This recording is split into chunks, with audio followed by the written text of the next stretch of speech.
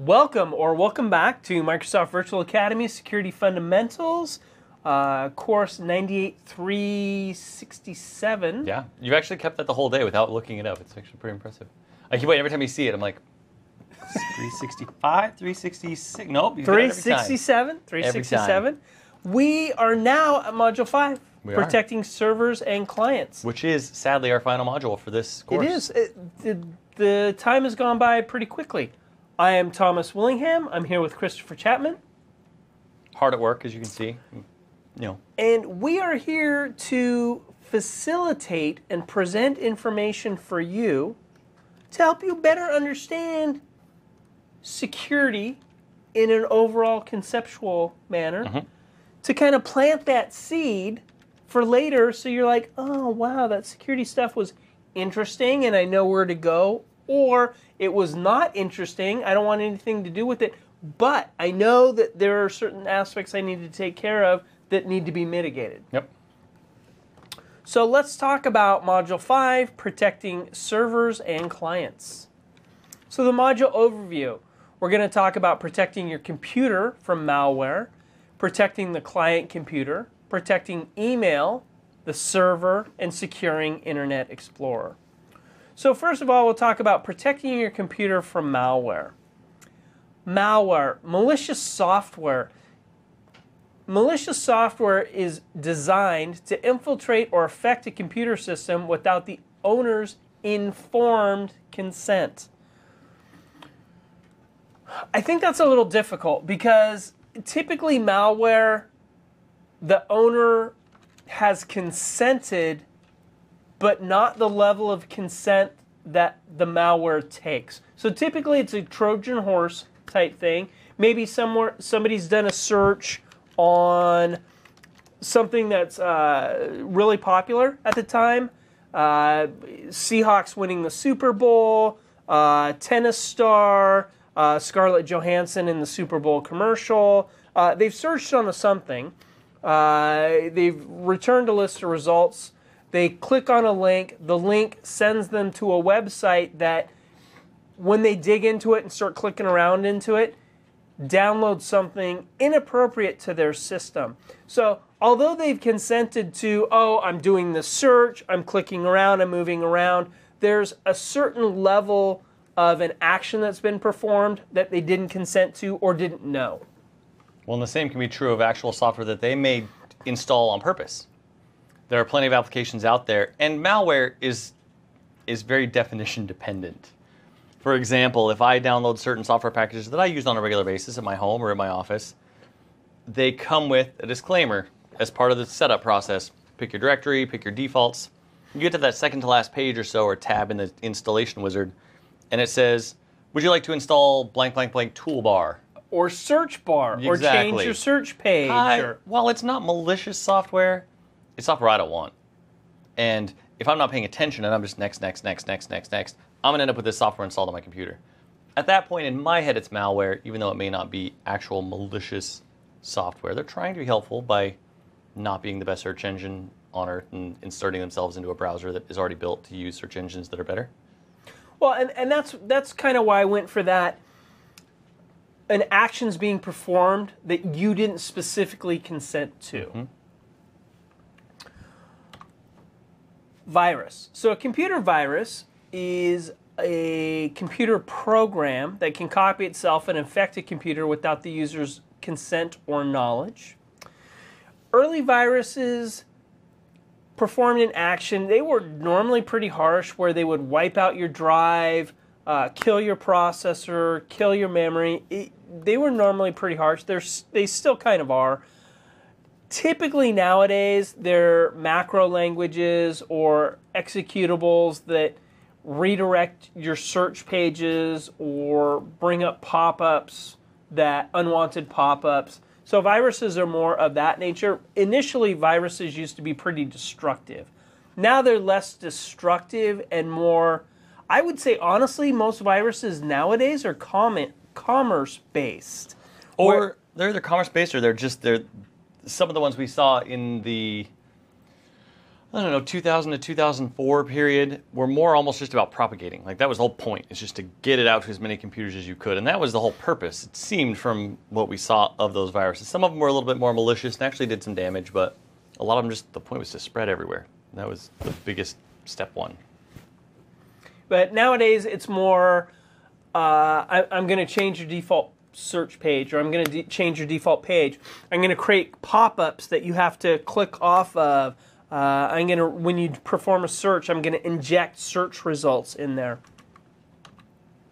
A worm, as Christopher just mentioned, is a self-replicating program that replicates to other computers over the network without any user intervention. Different from a virus, a worm doesn't typically modify or corrupt files on a system. Instead, it consumes bandwidth as processor, memory, and just kind of chokes resources on your system. So it uses your system to basically focus on this virus, or not this virus, this worm. So instead of being able to perform work, you're performing action on this worm. Yeah, and you'll see, this is another one of those terms, like we talked about routers, gateways, switches, how the terms have kind of gotten muddled over the years. Virus and worm have as well. Yes, the definitions are very clear. The definitions don't change, but people will use them interchangeably. So, personally, when I think of worm, I think more back to Unix systems. Worms, to me, are more like a Unix-oriented thing than like a Windows Server-oriented thing. That's just me, though. So, Trojan horse and spyware. Talked a little bit about this. Executable program that appears as desirable or useful. Maybe you're surfing the web and, oh, here's a perfect example. A little information box pops up that looks very official. Your computer's infected by a virus. Click here to clean. oh, I love those. Spyware is a type of malware installed on computers that collect personal information or browsing habits, often without the user's knowledge. You think about it superficially, and you're like, "Oh, that's not that big idea." Here, it'll collect some information, and we'll see what websites that I go to. Think about mail programs or sites that you surf that now all of a sudden have those targeted ads. So recently, you shopped for a coat for your pet. For whatever reason, you have one of those pets that needs a coat because it's cold, and you've searched for that. Now you've noticed you're browsing websites, and you see those ads that all of a sudden are like petcoats.com. Get your coat or get your pet a coat. All of a sudden now you see these targeted ads that are looking at your browsing habits. To search engines, this is very valuable information. They can use this to profile you. And spyware enables a really high level of profiling that really enables whatever company is looking into the spyware to track what you're doing. Let's go ahead and take a look at rootkit and backdoors. Rootkit is a software or hardware device used to gain administrative level access to your system without being detected. A backdoor is a program that gives some remote unauthorized control of a system or initiates an unauthorized task without user intervention. So somebody has the ability to remotely access your system to have it perform some task. Protecting the client computer. So protecting against malware. There's a couple ways that you do this. One, keep your computer up to date with recent service packs and knowledge packs. The second is to ensure that you have a decent antivirus program. There's a couple components to an antivirus program. You want an antivirus program that'll protect your computer. You want an antivirus program that will protect your browser. So as you browse the web, it kind of deflects with a really high level of kung fu incoming attacks, and as these incoming attacks come in, it like brushes stuff away. A virus hoax. A virus hoax is more... This is the one you just talked about. A bit, yes. Oh, a perfect example. A pop-up window comes up, says, hey, you have a virus. You click on clean here to click your... Because they look very official. Click here to clean the virus, and then it installs what it wants to install. Another virus hoax is more a social engineering type thing. And it's not only necessarily a virus hoax. This is also kid had Pop Rocks and Coke and his head blew off and he died. Send that to all your friends. So now everybody's sending all these emails out about some kid who's stupid enough to do a whole bunch of Pop Rocks, put Coke or Pepsi or SodaStream in their mouth. Their head blows off, supposedly. But now very concerned individuals are like, well, I don't want that to happen to Billy or Susie or whoever I know. So they start sending all these emails out. What does that do? Well, that clogs email systems and is kind of hoax-ish. And what this does is it bogs the system down. So the system is so busy working on this kind of stuff that other stuff can kind of sneak through. Windows updates. So enabling Windows updates on your system to either automatically or for you to periodically go out and check. These keep your system updated with latest patches from Microsoft. It keeps your antivirus updated.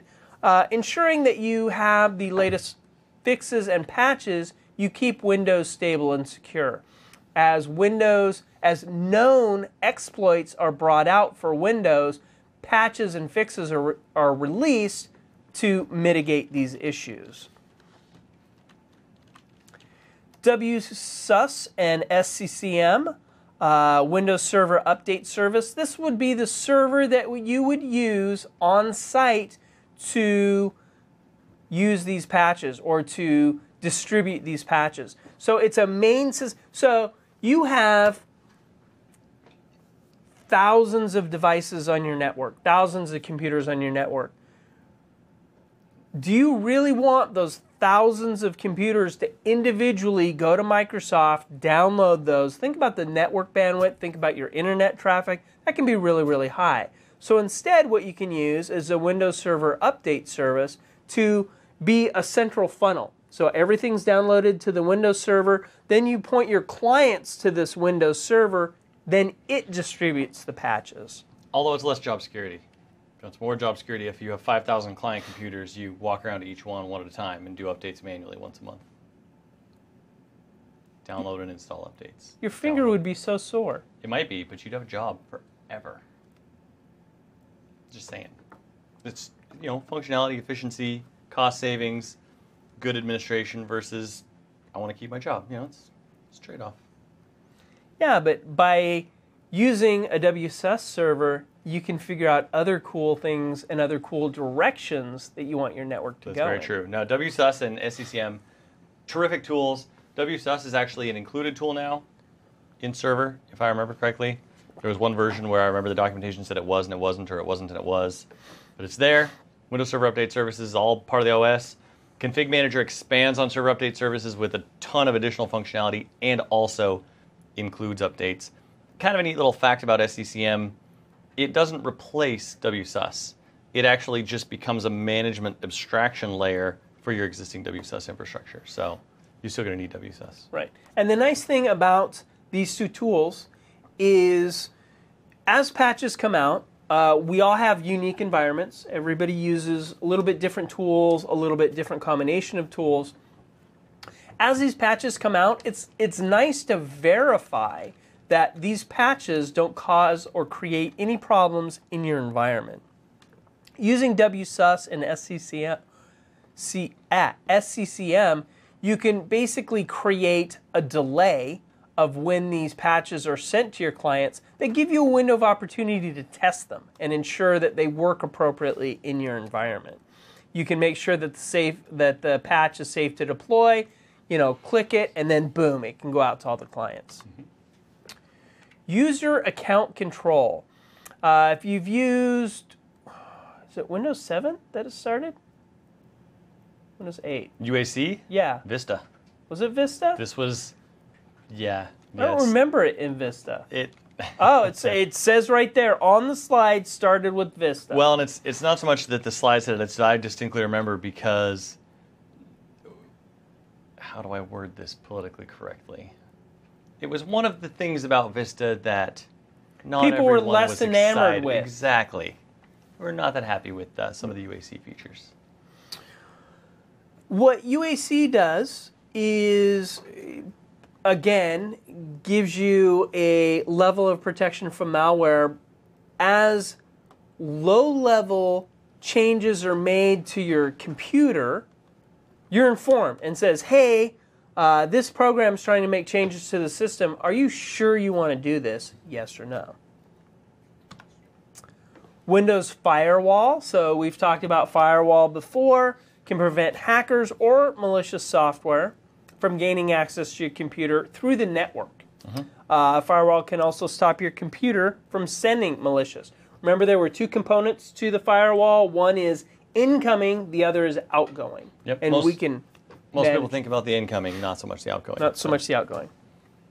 So we talked about protecting your computer. We talked about protecting your client. Now we're going to talk about protecting your email.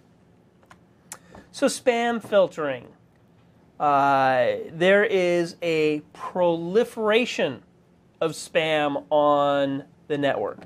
If you have ever installed an email server and didn't get your spam filtering on it right away, you just get inundated with a ton of spam.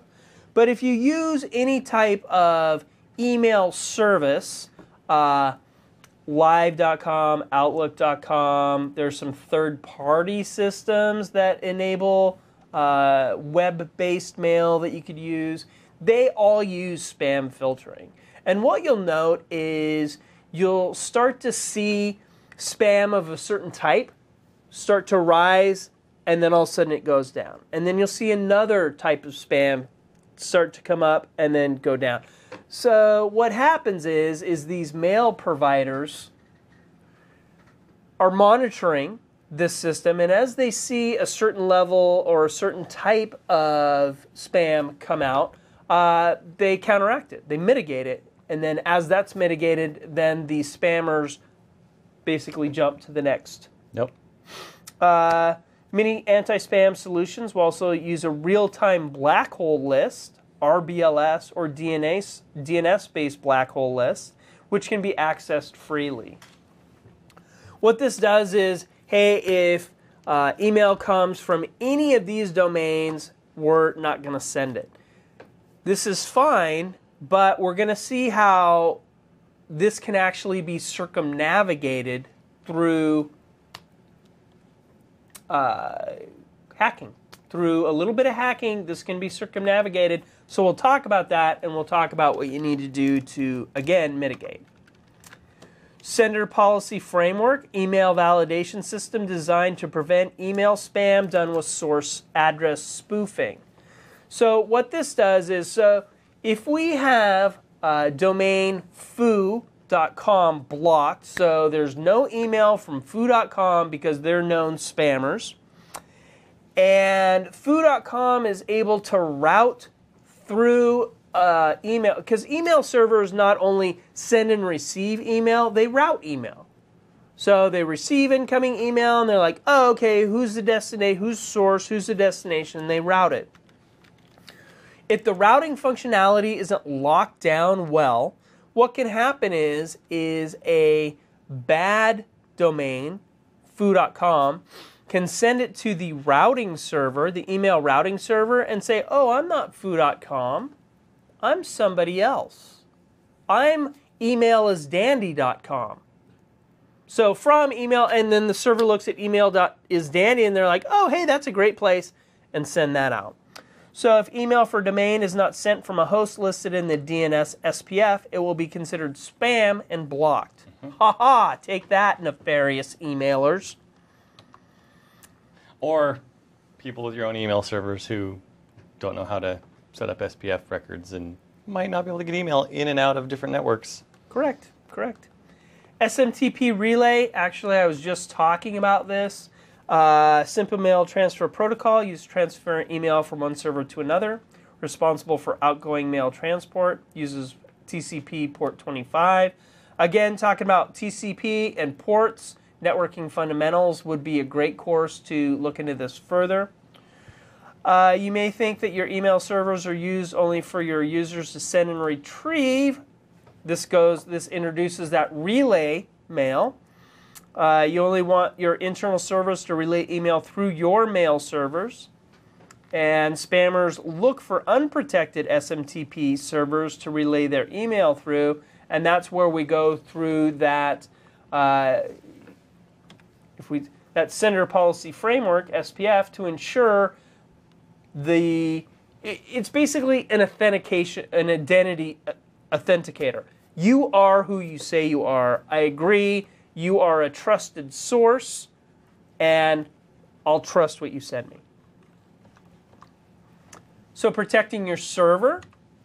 Again, the first step, physical security, where you place it. All the way back to module 1. Exactly. Is the server placed in a good physical location?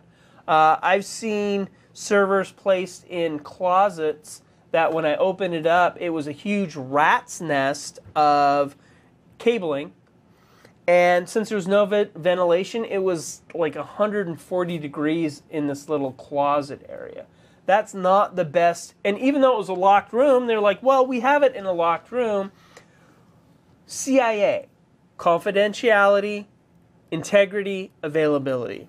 If the server overheats and goes down, it's not going to be available. If it overheats and corrupts data, data integrity. So ensuring that it's not only a locked room, but a locked, well-ventilated room with stable access to power. So it talks about hardening the server. To harden the server is to reduce that attack surface, as we discussed earlier. Microsoft Baseline Security Analyzer. I was going to say that was a beautiful segue for my demo coming up. So, ta-da, there we go. I'm here to be of service to you, Christopher, and to set you up in the best possible method. I like it. Well, the slides do that as well. It's kind of nice. I can see it coming. I'm like, oh, I know what's going to be coming up here in a minute. Yep. So we have the MBSA, a software tool released by Microsoft to determine the security state of a system by assessing missing security updates. So it runs on your system and says, hey,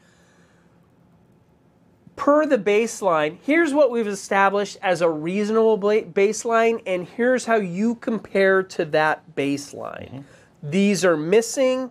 This is enabled that shouldn't be enabled. So, and then it gives you a report. Then from that report, you can evaluate and say, well, in my environment, this is okay, this is okay. Oh, I need to fix these things. One thing about security is awareness.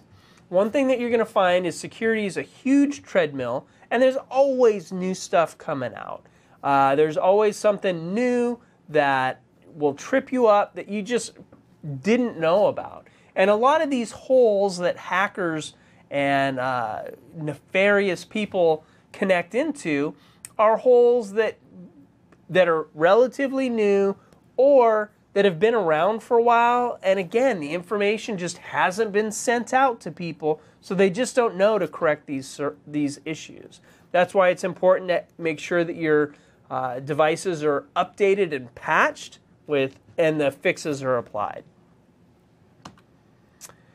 Secure dynamic updates in DNS. So later versions of DNS enable dynamic updates of resources in DNS. This is good because we know clients use DHCP, Dynamic Host Configuration Protocol. See Networking Fundamentals for further explanation. But Dynamic Host Configuration Protocol enables the ability to temporarily get an address. So as a system has an address for a little while, it reboots, it has a different address.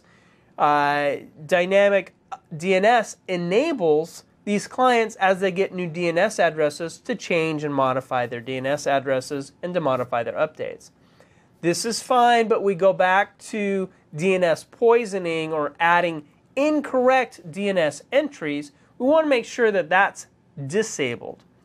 So with unsecured dynamic updates, any computer can create records on your DNS server, leaving you open to malicious activity. Again, Microsoft.com can be redirected to this website for badpurposes.com. It could be redirected to anywhere. And I've never, ever done something like that to a friend as a prank. That would be just good times, especially if it's something that they have to use all the time. Or so, well, yeah, definitely. Something that they're expecting, not what you set up to point to. Well, and so now secure dynamic updates in DNS, that's a pretty high-level thing done at a server level. A person could change a host file locally, so only that client computer is affected. Less fun than an entire network. True. That's totally true. But on a more targeted level, you only want to target users going to a specific website or whatever, download a new host file, overwrite. So now you have a new DNS entry. You look and say, oh, hey, I'm going to the right DNS server. I have no idea why I'm being redirected. Then you look at your host file and see this new weird entry in your host file. So now we have a demo. Christopher's going to show us MBSA. I am. Take it away, Christopher. So I've got on here, I was all set up. There we go. Here it is. I've got the download. I've got the latest version. There has been an update put out for this recently, post 8.1 and server 12.12 R2. I'm going to actually go through the whole thing. I'm going to install it real quick. We're going to run it really quick. It's not a terribly long process. It's only 1.7 megs as an installer, so it's not like installing Exchange or SQL. And every now and then I like installing things like this because it takes 10 seconds. And as I say that, I jinx myself, and it's now going to take 2 minutes. I'm going to sit here and stare at this screen while it thinks. You're going to will it to install faster. I did. See that? Look at that. Done. MBSA is installed. Check computers for common security misconfigurations. Now, this is a good thing. I'm running on a DC. I've made local group policy changes. I've made actual domain group policy changes. We're going to take a look. It's pretty simple. Scan. Computer name. It already wants me to scan this one. I have IP addresses. There are none listed in here. I can scan if I want to. I'm going to leave the defaults. Down at the bottom, you see check for Windows administrative vulnerabilities, weak passwords, IIS, SQL, security updates. Just leaving this as is. Start scan. Now, I don't believe this will take too long, but we'll come back to this. If we want to go one more slide in, we'll come back and take a look at the results of this.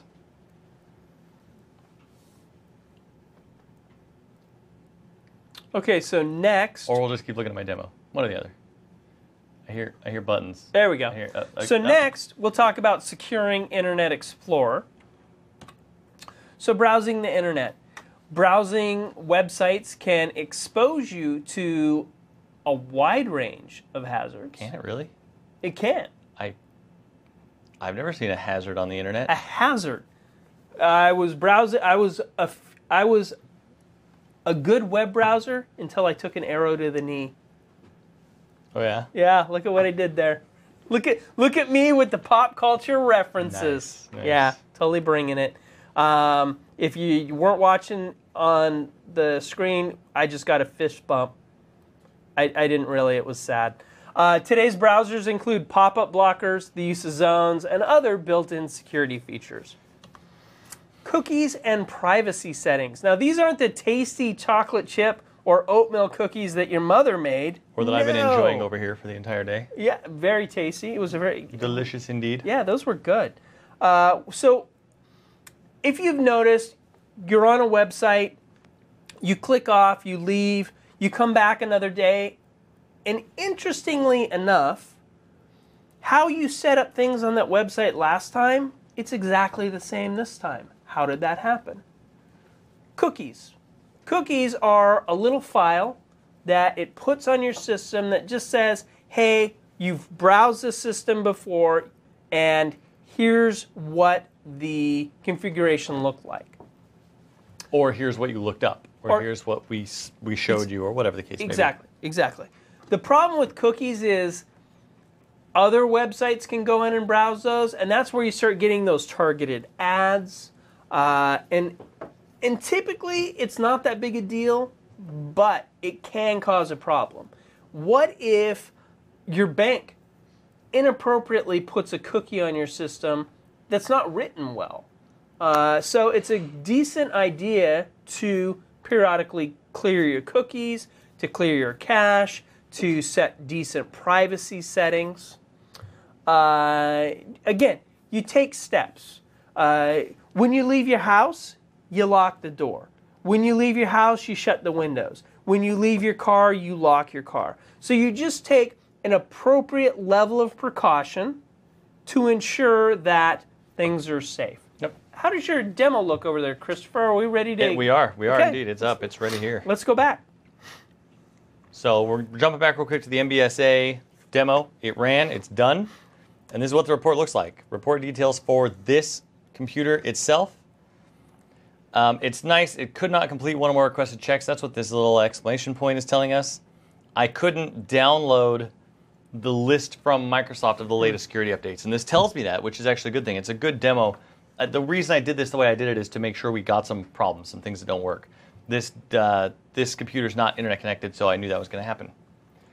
Score, we've got green, we've got yellow, which is a kind of a warning that says non-critical. We've got these blue eyes, which are just best practices, they're informational. And then these, good, we're doing all right. We've got some user accounts have non-expiring passwords. I have accounts that those passwords will be the same forever, which gives hackers or attackers time to guess those passwords as time goes by. No incomplete software update installations were found. So this is good that there weren't any half updates done. But we temper that with the fact that we don't have the latest updates and can't actually check that because it's not internet connected. Windows Firewall is enabled and has exceptions configured, is enabled on all network connections. Now, this is best practice. It's not telling me something's wrong. So these are things that we like. Updates are automatically downloaded and installed on this computer. So this is just a setting. This can be, however, a little bit of a miscommunication or misinformation. It's not telling me that they are all installed and I'm up to date. This report's telling me I have configured the system to automatically download and install updates, which is a good thing. It's what they want me to do. All hardware using NTFS. No auto logon. Yes, you can configure this. Yes, you can configure this. I'm pretty sure for domain controllers. I don't know because I've never done it because it seems like a horrible idea. I feel like I did configure auto logon on a DC a couple of years ago as a test just to see if it would actually work, I think.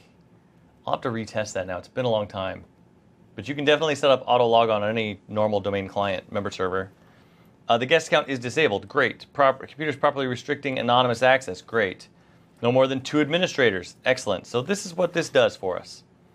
Now we've gone into IIS. Now we have some problems. Now this, IIS common files not installed on a local computer refer to the system requirements under this list.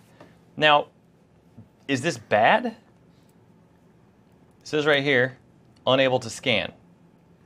So this is not that this is a problem. It's that it's like the updates. It's not telling me up here. It's not telling me I don't have the latest updates. It doesn't actually know because it can't compare. So same thing here. It's just missing something. This is a bad one right here. See this? Big red shield with an X on it. Check failed critical. SQL server and or MSDE is running on a primary or backup domain controller. I'm running software on a domain controller that shouldn't be running on a domain controller. Whether or not that is a vulnerability issue or a resource issue, it could be either one. This software is just going to tell you what you've done. These, check not performed, it skipped a couple of things because even though SQL's on here, we couldn't get to it, which could be good. This could actually be a good sign. And again, it's an awareness thing. That error about SQL being on the domain controller, for your environment, you could make the decision that that's what you want. But this brings it to your awareness that, hey, typically this is a bad thing. This is not what you want. Yeah, this is not recommended. Are you sure this is how you want to proceed? At which point you get to make the decision, well, yeah, that is how I want to proceed. Oh, I didn't realize that wasn't best practice. Maybe I should move that SQL Server somewhere else. So it's a great tool. It's simple to use. You can use it to scan more comprehensively, but it's install it, open it up, pick your computer by default, hit scan. You'll see right away. The next demo is on IE settings. We talked about browsing the internet, blocking pop-ups. We talked about cookies and privacy statements, clearing your cache, clearing cookies. Content zones. Content zones enable you for different areas to have different settings. So within your local intranet, you can have a little bit more open than just on the internet. On my intranet, I want to have a little bit more loose settings. Trusted site zone. I know on the internet I use these sites and they're trusted sites, so that'll enable you to download files from those sites, to use ActiveX on those sites. So it just enables a little different level of security. By default, the later versions of Internet Explorer are pretty locked down and disable a lot of additional functionality. So if you want that function, again, it's risk versus mitigation. What do you want? How do you want to do it? I want increased functionality, but I know with increased functionality comes a little bit increased risk. You get to make that decision. We don't make it for you. Restricted site zones, so these sites are restricted. So let's go ahead and go to Christopher and let him walk us through some some IE. I'm thinking standards again. Some IE settings. Okay, I'm actually going to change my my criteria here just a little bit, and I'm going to close and let's do this. Get this all done. So I'm going to open IE on this computer, and this is my actual desktop. There's a little quote there on the desk for anybody who wants to read it. I wanted an actual live site to be able to look at. So, and I'm going to go back and forth between the two because of some specifics I want to show. So I'm going to go to my settings first. And they're not, one of the things about IE, we have these icons up here. You've got your home, your favorites, your settings. These are not necessarily all of the settings. So I'm actually going to have to hit Alt, go to View, and I want to turn on the status bar. So down at the bottom, status bar. We're going to start by going to Bing. This will date this video. This picture right here that people will now see, they'll know when we made this video. Yeah, I have to say, on Bing, these newer animated graphics, they're pretty dang cool. They're not bad. They're not bad. What happens when you open these sites open in particular zones. They're auto-detected which zones they open in. This is an internet site. It's going to be an internet zone site. And what I mean by that, let's go ahead and actually look at these settings, internet options. The first page is pretty straightforward. Your home page you use to set, start up with tabs or no tabs, tabs and browsing history. We'll come to this in a minute, but we're going to skip that for now. We're going to go right to security. Here are the zones that were on that last slide you talked about. Internet, intranet, trusted, and restricted. Bing opens an internet site zone by default. Within an internet site zone, there are a number of security settings. Right now, all these security settings are inherited from the category or the overarching setting of medium-high. Intranet, and an example of that would be on the computer I was on before. I go to localhost. I have installed IIS and forgotten how to spell. This is IIS on a local machine. This is an intranet site. I'm not going outside of my network.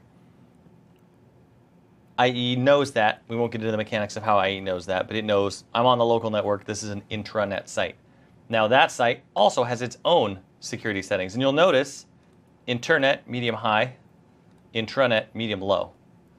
I can use more sites, I can gain more functionality. I'm trusting the sites on my local network not to be malicious. Trusted sites is something I will configure. So let's say I trust Bing. I want functionality from Bing, or they've written something into Bing, which is not the case, but they've written something into it that doesn't work because of the settings within the medium-high security category. I can add Bing to trusted sites. There you go. It's now added, and I can get the functionality of trusted sites, which here you'll see is medium. Internet, again, medium-high. Intranet, medium-low. Trusted, medium. I can change this. I can change it custom. I can go in and set individual settings for all three of these zones. So even if these don't work out of the box as default, you can still change them to make things work. And when you make changes in this area, for some of these changes, you will have to exit IE and restart it for those changes to take effect. Exit all instances of IE running on your system. Basically, so when IE starts back up, it can look at those settings files and take those new settings. Yep, that's true. So we'll jump back here real quick and we'll look at this browsing history. We talked about those cookies. We talked about information being saved to your computer by sites. We can get rid of all of that right here. We're not going to go into all of these. I mean, we're trying to keep this broad. I'm not going to spend a lot. It's not an IE course, so not too many details. This is the big one, again, security. Privacy, this is cookie settings. Blocks third parties who do not have a compact privacy policy. Restricts first party. This is the only other tab we'll actually look at because it is security driven. We're trying to keep malicious information off your computer if we can help it. The pop-up blocker and disable toolbars and extensions when in-private browsing starts. Anybody familiar with in-private browsing? It's pretty slick. You ever use it? I do. Let me close this and open this. So you use keystrokes to open that. I did use keystrokes. Control-Shift-P. There you go. Control-Shift-P is your friend. When in-private browsing is turned on, you'll see this indicator right here. Helps prevent IE from storing data about your browsing session. Includes cookies, temporary files, history, and other data. Toolbars and extensions are disabled by default. So this may be a somewhat limited browsing experience depending on the site you're going to, but all of the concerns we have for security aren't concerns on this computer. Now, that's usually a good thing, but it depends on your motives for turning on in-private browsing. That's all we'll say about that. So, well, okay, I'll give you an instance of why I use in-private browsing. I use in-private browsing because I have my Hotmail-oriented account. Dating myself, I use Hotmail. I have my Hotmail account. It's Outlook.com now. Okay. It's still Hotmail, though. You still have the Hotmail. Yeah, so you should get an Outlook.com account and link to it. So yes, I've actually done that. I've updated myself. But so I have my Live account, my Windows Live ID, which apparently they don't even call it Live ID anymore. Now it's like your Microsoft account. Microsoft. Not confusing at all for employees of Microsoft, by the way. Correct. Log in with your Microsoft account. Okay. Okay, which... Why no, not work? that one. Not that one. Yeah, it's... So I have my, we'll just call it for this purposes, your Windows Live ID. I have my Windows Live ID, and I have my internal company-oriented Microsoft account. I have on some sites entries for both of these. Windows Azure. For Windows Azure, I have a Hotmail account that's attached to my MSDN subscription, and I have an employee account. As I log in, typically I want my Hotmail account, but there are times I want to use my Microsoft account. When I want to use my Microsoft account, I open private browsing because all those typical settings in a browser don't apply. So when I go to Windows Azure, it prompts me for login. It doesn't say, oh, I know what you want. It goes back to default behavior. Well, because it doesn't have anything to draw from. It's like, I have no prior history of you doing anything. Correct. So at that point, I'm able to log in with my alternate credentials and log in, perform whatever actions I want to perform, log out, and yet the credentials I normally want access using, I haven't hampered those at all. I haven't logged out, logged into another account, and basically interrupted this account system. So that's one of the ways I use it. Yep. Another way that you could use it is to browse for presents for your significant other that you don't want them to be able to go into history and look for. This might be the best use of in-private conversation I've ever had about IE. That is very, very good use of in-private browsing on your personal computer. I am here to be of service to the people out there. I'm going to remember that explanation forever. Yep. So when it's time, Valentine's Day, Christmas, birthday, whatever. Random Thursday, and you're thinking, I need to give a gift for my spouse, significant other, whatever, pet. You're getting that coat from petcoat.com. You can do it. And it will not be tracked. and that dog will never know. We'll never know. Won't know what hit him. They'll be, little puppy will be walking along. Next thing they know, they have a coat on, and they're like, holy crap, how did I get a coat? And even though they couldn't find it in your browser history. No, didn't see it coming. That's terrific. Just saying. I like that. That's great. So I think those are the IE settings we're going to go over. There are dozens more IE settings. We could be here for days, but again, it's not an Internet Explorer course. Those are the security ones. The security tab that covers your actual security settings. The privacy tab, which covers your cookies. So that's it for IE settings. And speaking of that being it, that's really it. Awesome. We're closing off on some IE. So again, Microsoft.com/learning, Yep. excellent resource. That's what we got for security. So that's it. We have That's what we have for security in this course. there's plenty more. we've barely scratched the surface. Yeah. That's me scratching the surface figuratively, not literally. I wish I had a surface. It would make more sense. Oh, see, now that would be bringing the magic. It would. So and the sound effects added by our production team in the back. Well, again, the producers bringing the magic from behind screen. They are indeed. So I think that covers it. So we got our courses, books, exams. This exam, line it up. Now you've taken this course. We do have some study guides available online that I do believe will be linked in this course. They'll be the study guides for the exam itself, so you can take a look at that. And otherwise, watch for us next time. We've got 2 more of these infrastructure-based MTA courses to get up on MVA in the future. And I know that we're going to post this on MVA at some point, and there will not be any gauge of future or past. So they'll all 4 be there when I'm talking about putting up 2 more. They may all 4. There are 4 total. So if there are 4, we're not putting up 2 more infrastructure MTA courses. Yeah, the bottom line is there are 4 total. Right now, there's 1. There's 1. As of the day we're recording this. There's 1. This will make 2. This will make 2. Eventually there will be 4. There are 2 others. There are. Look at the other content on Microsoft Virtual Academy. There's lots to Great look at. content out there. And it's not just administration content. There is development content.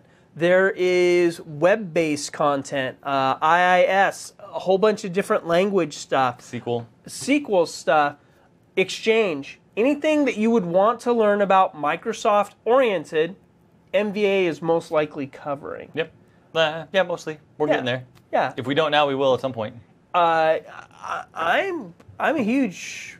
I love MVA. I not only I'm a presenter.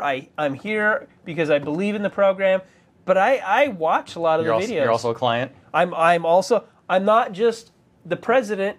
I'm a hair club member. So I'm not just a presenter. I'm a student, and I like it. I watch a lot of videos. Now, I'm not going to tell you how many of those videos I'm in, and that I'm not just watching my own videos. I watch other people's videos because that would just be awkward. I watch other people's stuff. Other people have some great content. That's how I learn.